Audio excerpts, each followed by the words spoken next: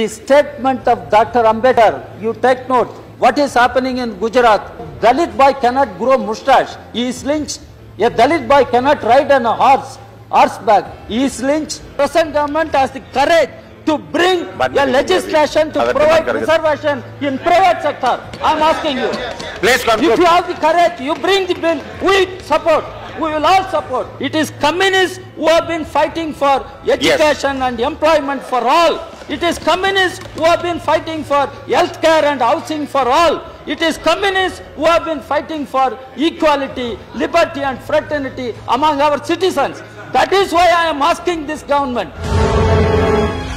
பொருளாதாரத்தில் பின்தங்கிய உயர் வகுப்பினருக்கான 10% இடஒதுக்கீடு செல்லும் என உச்சநீதிமன்றம் தீர்ப்பு வழங்கியுள்ளது.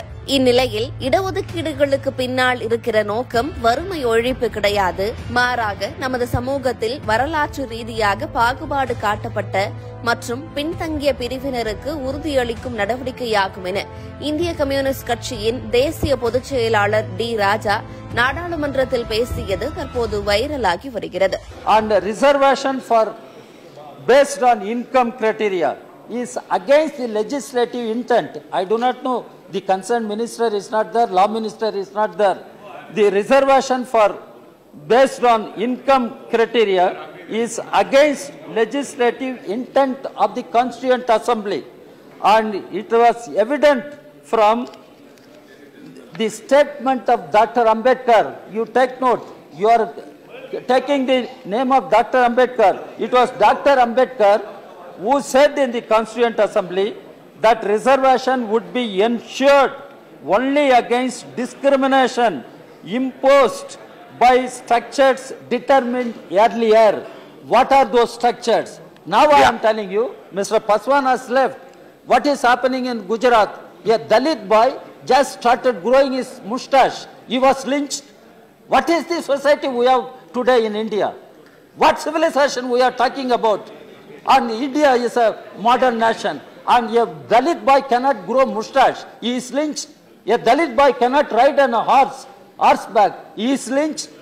A shadow of a little girl who went to fetch water from a public well fell on others and she was attacked. What is this India, sir? I am asking. This is what Dr. Ambedkar... Your time is over, Mr. Raja. No, this is what Dr. Ambedkar said.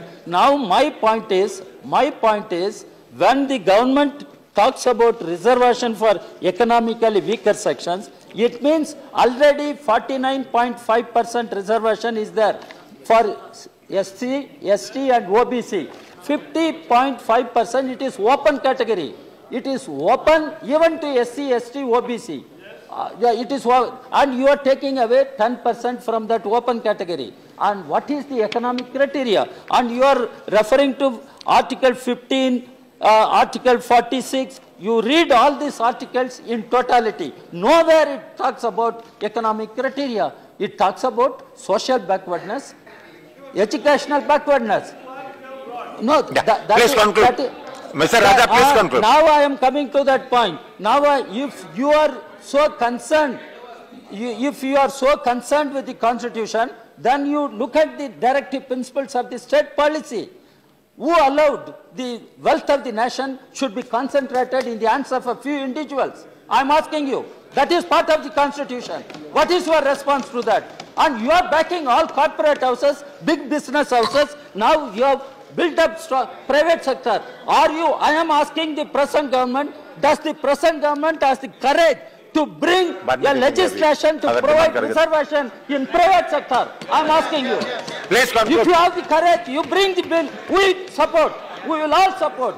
And the other day, the finance minister said in another house, he says, communists should not stop the benefits for the poor people. It is communists who have been fighting for education and employment for all.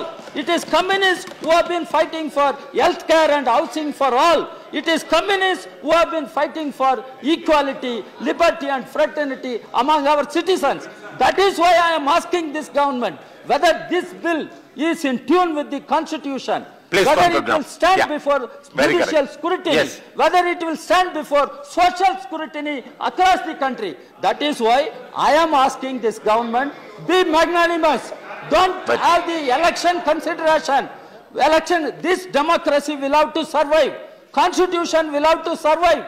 This nation will have to survive. That is why such a constitution amendment bill should not be passed just like that in haste. Thank it has you. to go to select committee as we demand, and the Thank whole you. house Thank you. will have to support and refer it to select committee. Thank you.